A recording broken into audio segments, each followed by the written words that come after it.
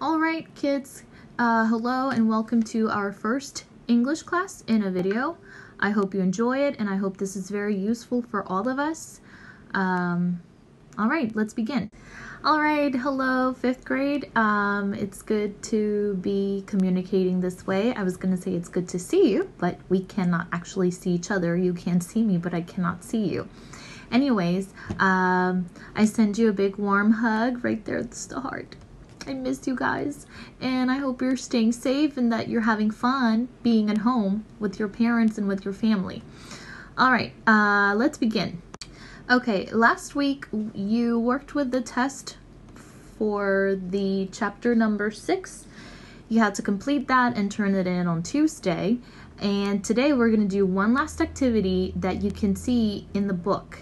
And all right, now join me on page 165 of your textbook. Page 165 of the textbook. I think today's class is going to be pretty fun. I hope you enjoy it.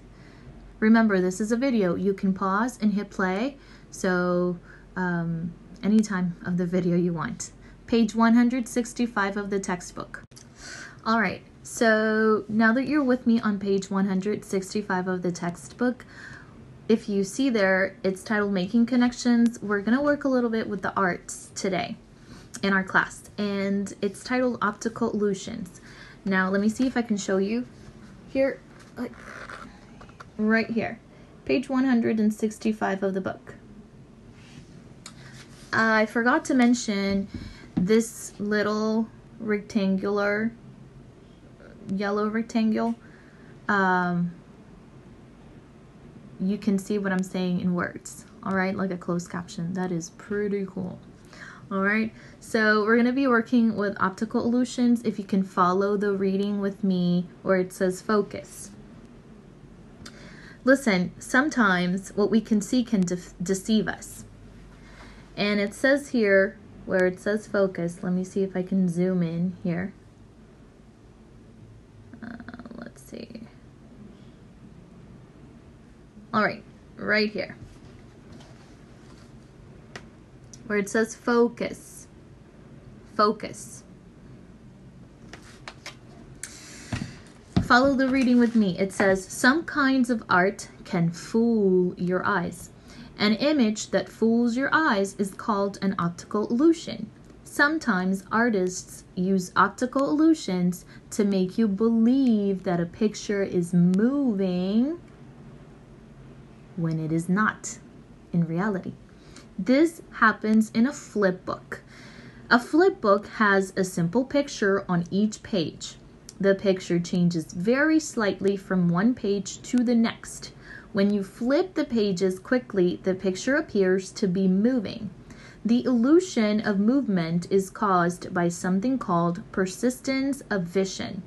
This means that your mind holds the image you see for about 1/30th of a second after it appears.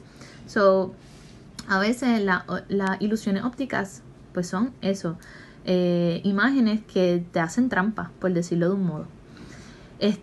Y los flipbooks, como el que vamos a hacer hoy, pues eso es lo que sucede, es una ilusión óptica. Si en algún momento deja de aparecer lo que estoy diciendo aquí abajo, es porque estoy hablando mucho en español. ¿Ok? Y los closed captions están para el inglés. So, si también ven palabras raras, pues es que está tratando de parear lo que digo en español con una palabra en inglés. Ok, so hoy vamos a hacer un flipbook. Now we're going to read the instructions first. And then we're going to do our flipbook together. I'm also going to be sending a video where you can see other kinds of flipbooks as optical illusions, okay? But we're going to do one together with me, with a video. All right, so practice, where it says practice in the book here. Practice.